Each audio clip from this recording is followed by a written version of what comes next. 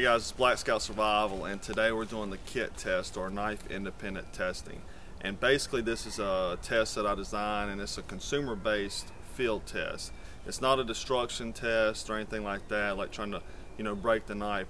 Just putting the knife through some conditions and situations that it would see in the field, while at the same time trying to eliminate any variables that people I've seen have in their other tests, and I'll explain all these variables and what I've tried to do to alleviate them as we do the test.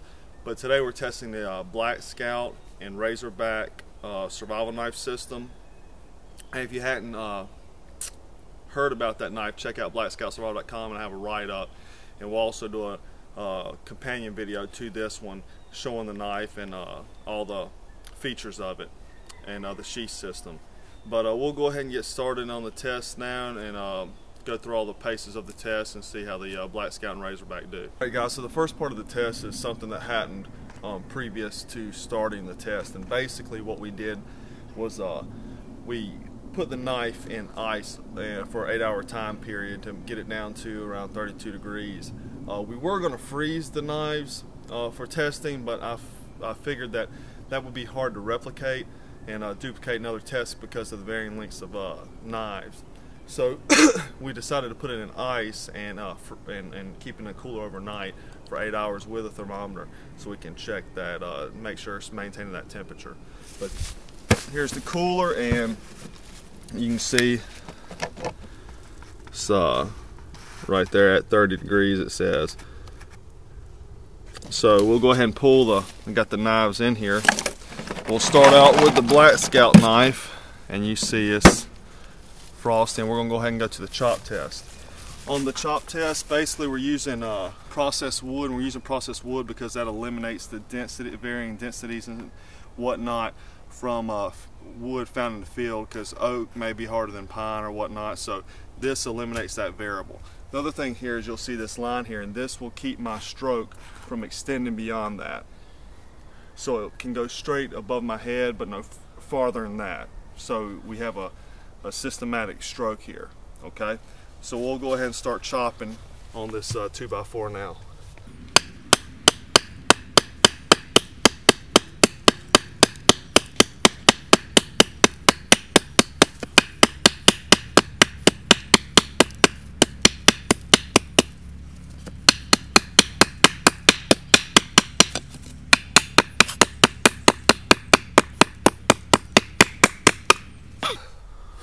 Alright, well that last stroke just chopped that 2x4 in half, about a whole inch worth of the board there. And even with the putting the knife in ice overnight, I see no failure to the edge, but it still looks great. So we'll go ahead and do the Razorback now and do some chopping with it. Okay, now we're doing the Razorback companion knife, doing the same test, getting it out of the cooler.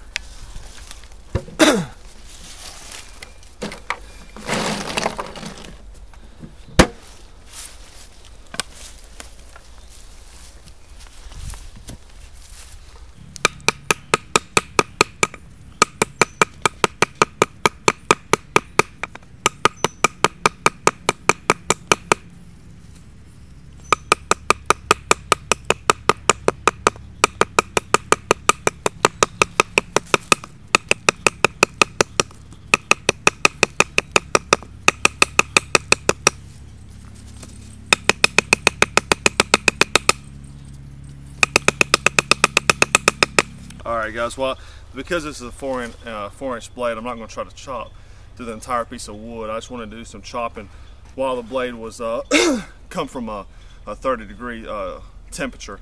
And the reason for that is to test the cold treat of the heat treat of the knives, to make sure that there's going to be no blade chipping and both knives perform well. This is a D2 steel, and it still looks phenomenal.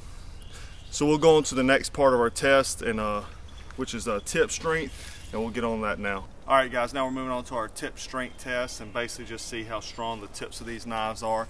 And what we're going to do is we're going to go in a ½ inch to an inch, go 2 or 3 straight back pulls. Then we're going to do one beat the tip in, and one twist to the right and one twist to the left, and then just see how the tip, make sure there's no tip failure. But we'll go ahead and start that now.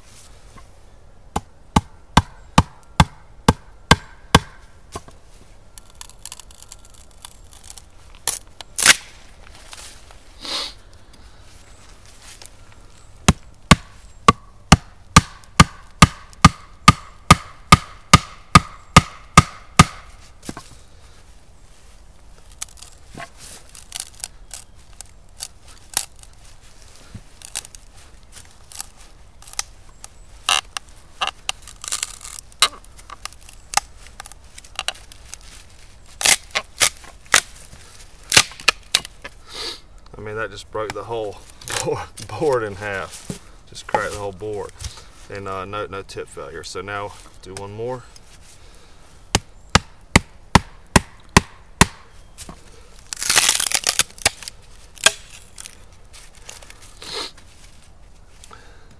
Then we'll do a twist to the right and a twist to the left.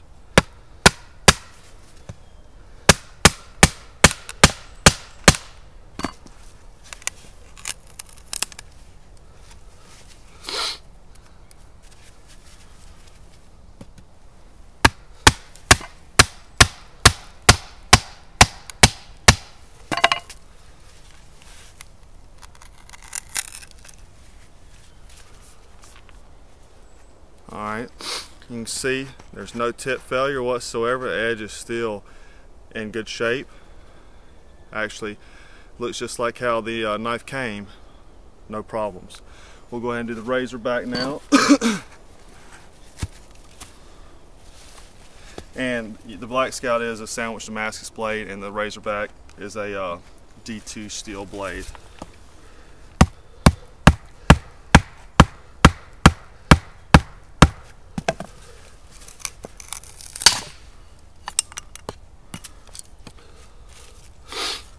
Remember, we're doing 3 straight back and then 1 to the right, 1 to the left.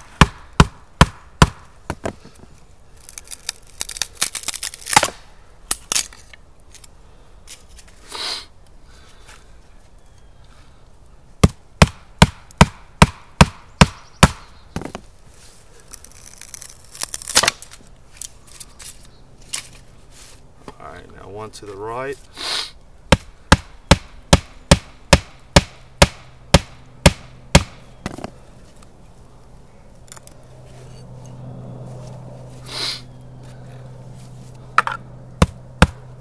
To the left.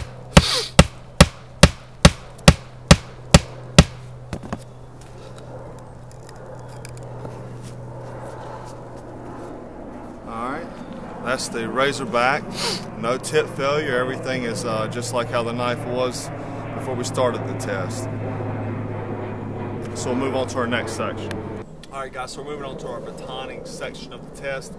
And for this batoning, like the same as the chopping and the tip strength test, is we are using processed wood, and the reason why we're doing that is because the variables are the same with every piece of wood. Whereas if I go out in the forest and try to find wood, I'm going to find varying types of wood and densities, age, whatnot, which may skew an accurate test. Also for this test, my baton, I will be using a rubber mallet. That way, batons have different lengths, diameters, and weight, different weights. So really, that using a rubber mallet will take the variable out of that section also. So we'll go ahead and start batoning.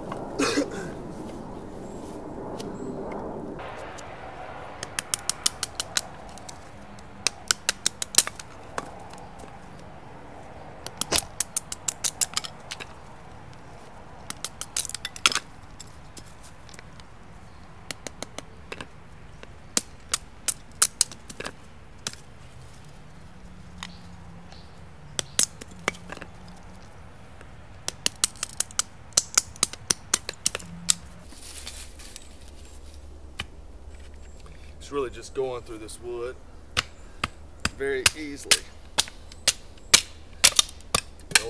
A lot of that has to do with the shape of the blade of the Black Scout, and I'll go into that later on. go ahead and do the Razorback now.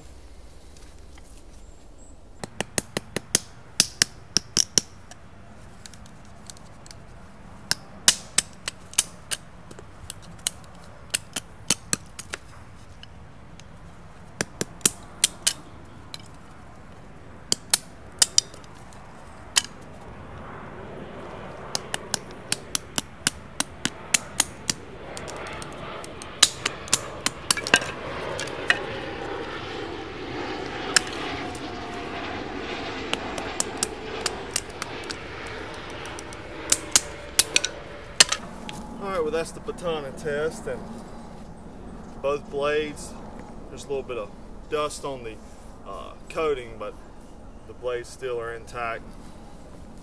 And I'll go ahead and show you that.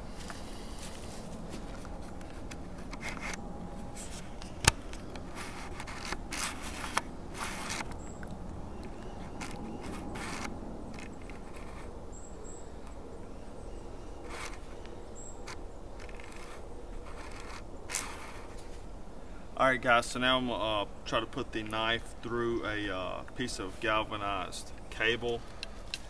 And as you all know, I'm sure you know how strong this is. So we're going to go ahead and try to cut through this now by hammering the knife through it.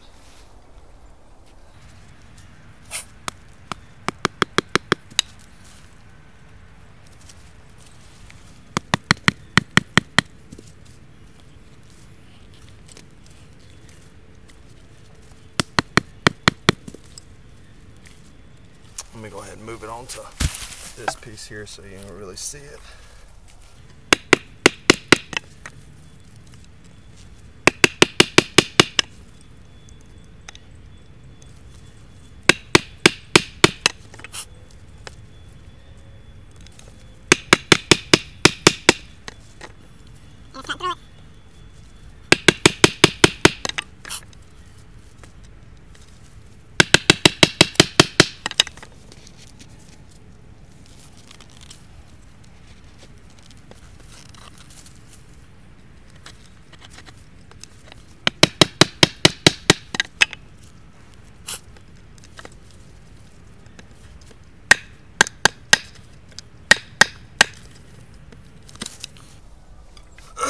Well, that's pretty impressive. The knife cut through this galvanized steel cable there.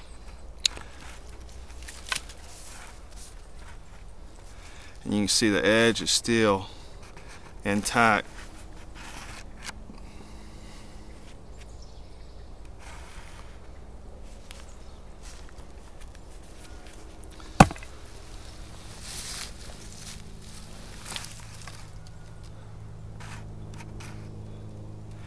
It would have went quicker if I could have had it on a hard surface, but hitting the knife into the hard surface would be problematic, as you can understand. But so it took a little bit longer just because the wood was giving way as I was hammering into it. But we'll go ahead to our next section of the test. Alright guys, so now we're moving on to cutting the test where we cut through vinyl tile, and there's two reasons why we're doing this. One is to see how the blade has maintained the edge up this point, because as you know, this is tough stuff to cut through. And then it's also, we're going to cut through it, try to dull the edge for the next test, and you'll see why we've done that. But let's go ahead and take the black scout and see how we can.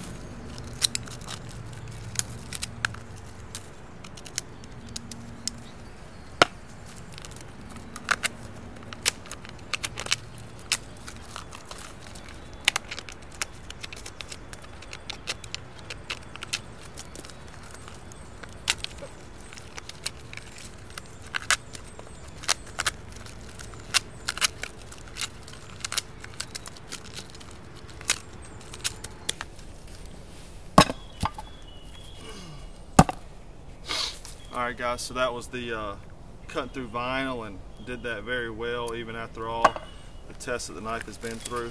And we'll go ahead on to the edge retention test, and I'll explain how that, why we've chosen this way to do that. Alright guys, so this is the edge retention test, and basically there's an innard from a piece of paracord attached by a 2.5 pound weight, and just we're going to do a drag cut across the piece of cord just to see if it still has maintained the edge after all this testing. Alright guys, so now I'm going to start off with the Razorback for that test.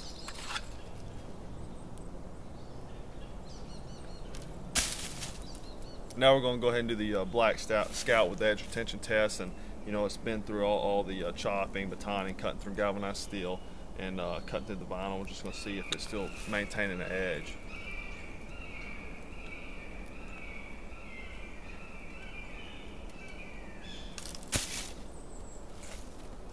And it still maintains an edge.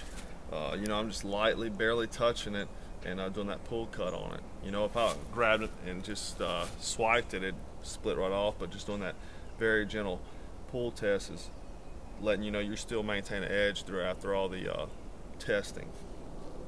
Alright guys, so you're probably wondering, you've seen during this kit test, you've probably seen this on my leg and wonder what it was, but this is the Black Scout and Razorback survival sheath system, and I just want to let you get a look at that.